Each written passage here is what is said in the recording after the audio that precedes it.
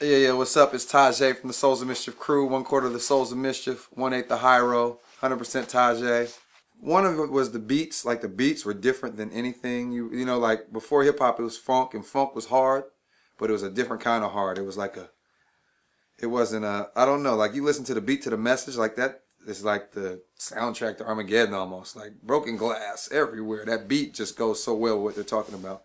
So the beats got me into it.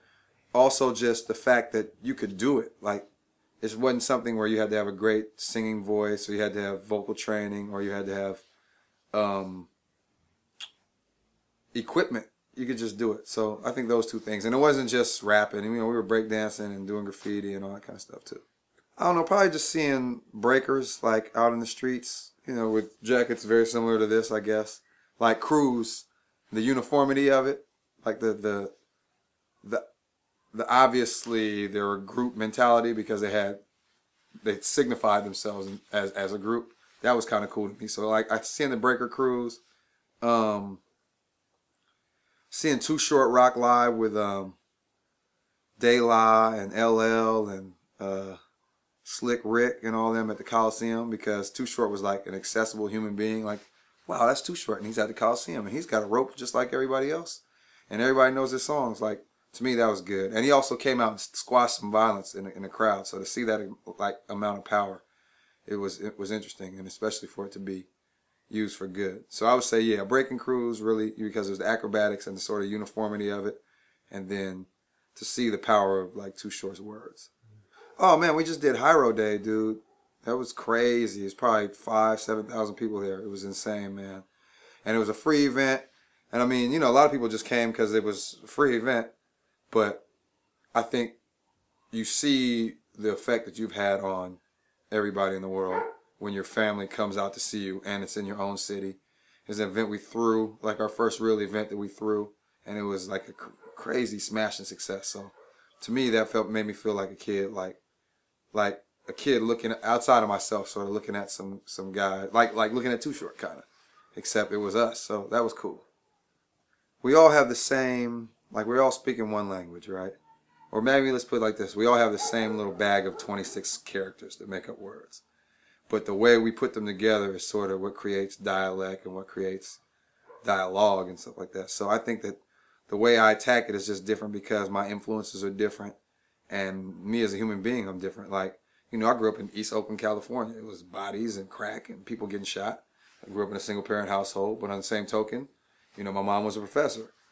I went to Stanford and I go to Cal now. So I'm saying that not as far as the education aspect, but as far as the exposure aspect. Like I've seen the entire gamut of, not the entire gamut, but you see what I'm saying? A wide spectrum, a wide swath of human life and human experience. Even through hip hop, like traveling and being in Europe, being in Japan, being in Africa. You know, my mom, when we were little, like, we used to be broke, but she'd take us out somewhere every year on vacation. So I went to Africa when I was like 6, you know, but seeing that, like seeing a whole continent of a country of people who looked like me, and planes weren't falling out the sky. The doctors were operating just like anybody else, you know, the policemen weren't harassing you for being black, you know, like it just expanded my mind. So I think that my experience as a human being, I sort of bring that into my perspective as a rapper. I look up to a lot of dance hall artists, and I look up to like P-Funk and them as far as showmanship and all that kind of stuff. So I think that since I grew up in an era where showmanship was very important, and it wasn't just about videos, or it wasn't just about a record on the radio, it was because rap wasn't even played on the radio, I just attack it from a different angle. Oh, making money while not being on radio or TV whatsoever. That's probably the biggest challenge. I mean, we eat well off of the shit that we're doing. And the last record you heard from us on the radio was 93 Till Infinity. And that was 20 years ago. You gotta think about it like that. Like, they don't play our music on the radio. They don't even have hip-hop shows anymore on the radio, on mainstream radio, as far as Wake Up Show. There's no jukebox on TV, so there's no egalitarian sort of democratic way of picking videos, so they're playing bullshit on TV, the same bullshit. There's all one company that owns all the TV channels as far as they play hip-hop. It's pretty much 2 companies that own all the radio, and they have a robot programming the music, you know? They might as well get rid of the radio DJs, except for those special little hour-long middle-of-the-night shows, because they're not doing anything but reading a script. So to me, it's being able to survive and thrive without having any mainstream exposure, except literally 20 years ago. Like, you never knew, got a little bit of burn, you know? So that's, what is that, 15 years ago. But aside from that, we don't get no exposure. Like, our fans know we're out. Everybody else be like, how you been, man? What's up, dude? What you been up to? You know, and our fans be like, what do you mean? So it's, you know, so it's that, to me, that's kind of a feat. Being on tour with Tribe Called Quest and De La, like our first major tour, to me, that was like, oh, damn, we're real rappers. And people were coming to see us and knew our words and all that kind of stuff. Being on Wax, that song Burnt with Dell, like going and being able to purchase yourself on Wax, to me, that's like, okay, you're officially a rapper at that point. But for Hiero, it's just like, it's been such a struggle the whole time that you don't even get to look up and be like, oh, we're doing it. Because, I mean, are we doing it? You know, like, yeah, as far as, okay, people, we occupy a certain space in the world. But it's like, you look at a Wu-Tang, them dudes be going gold and platinum and shit. You know, be having Grammys and shit. We don't got none of that stuff. Not that it matters. I'm not saying it like that, but I'm saying like, so you're not sitting around like, yeah, I got this Grammy, I got this award, or my shit is platinum, or none of that. You're like, shit, we're still pushing. Like, it's damn near like our survival and existence is the proof of our, I mean, the longevity is the proof of our importance. But it's like a self-proof kind of. You know, like, I'm still here, therefore I'm still here, you know. But, nah, it's never been a moment where I'm like, yeah, we're doing it. Because, I mean, are we? You know. I guess just as dudes who are willing to do their own thing, regardless of the climate around them. Like, we're from Oakland, California. You know what I'm saying, though? Like, this is home of the Panthers and home of crack. And home of the pimps. And home, you know what I'm saying, though? Like, the home of the hippies. So, the fact that we have all those different influences but are markedly different from all of that, to me, is testament to our willingness to be ourselves. Like, I don't ever have to act like Tajai in the world. And that, to me, is what I want people to remember, is that if you be yourself, people are going to love you or hate you for it, but you'll never have to put on airs or fake it. And that is the most liberating shit, like, on earth to me. You know, I mean, we spend so much time wearing masks and wearing armor and shit, like, because of our jobs or because of our lifestyles or the people we surround ourselves with, we feel are important, that to be able to not have to put on any of that stuff, like, I don't got to wear no jewelry.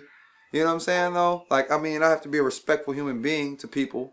Maybe that I might not want to be. You know, my fans might be assholes or they might be bothering me or something like that. Or just, you know, being overbearing. But aside from having to give out the normal human respect everybody has, like, I don't got to front like I'm just like some special dude. You know, I just make music, man. So to me, that's it. That we sort of made it cool to be yourself. Like, I would say De La made it cool to be different. You know, or the native tongues. Like, oh, we're hella different from everybody. We're like, it's cool to be yourself too. And yourself may be different. I mean, we're different. But you see what I'm saying, though? Like, De La was like, nah, we're not going to be these chest puffed out bravado dudes. We don't have to dress in b-boy clothes. I think as a kid growing up here, especially now, where it's just like all about exterior and all about this sort of image and swag, you know what I'm saying? It's important to be able to ground yourself and be yourself. Kids in my generation made it not possible to have big concerts or fun because we shot everybody and stabbed the shit out of everybody. You know what I'm saying, though? Before the show even started half the time.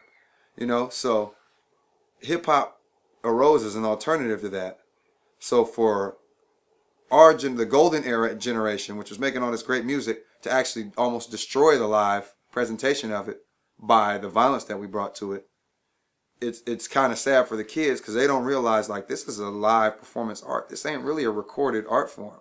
It didn't start getting recorded till later. And, you know, like, that was almost what Beat Street. All these were like, we're going to go find these kids. They're ill, yo. They just be in the streets doing that shit. We're going to find them. We're going to record them and put them all, you know what I'm saying, though, and copy them and study and analyze them shit. But really it was about, like, you just go hip-hop is a verb and you just went and did that shit. And it didn't have nothing to do with no commodified product. Like, I wasn't breaking. to make some money on the street corner. People realize you could, and that's great that we can feed our families from it. But like, I don't rap to make records. I got hella songs that ain't never coming out. Never. I'm not even interested in putting them out. They're just therapy or you know, like not good songs. You know what I'm saying though? Or even if they are good, it's just like that was just working through to this. It's one iteration to get to these final things. But the live aspect, not just the live aspect as far as the rapper showmanship, the live aspect as far as people going out, breaking in the crowd, you know what I'm saying though? Ciphering, I mean, it's still ciphers to an extent, but you know, like just going out and hip-hopping as a verb instead of going and seeing hip-hop as an object. Man, just check out the website, hieroglyphics.com. I got a new clothing line coming called Pro and Tel Co. Check that out, man. Pro and Tel Co. Pinko. Check it out. Find what you love or find something and work hard at it, man, and push it, because if not, you wasting space, man. You know, really. And it ain't about competition for resources like you're wasting my space. You're just like this is it. This might be it. You don't know. You know? So go hard. Go hard.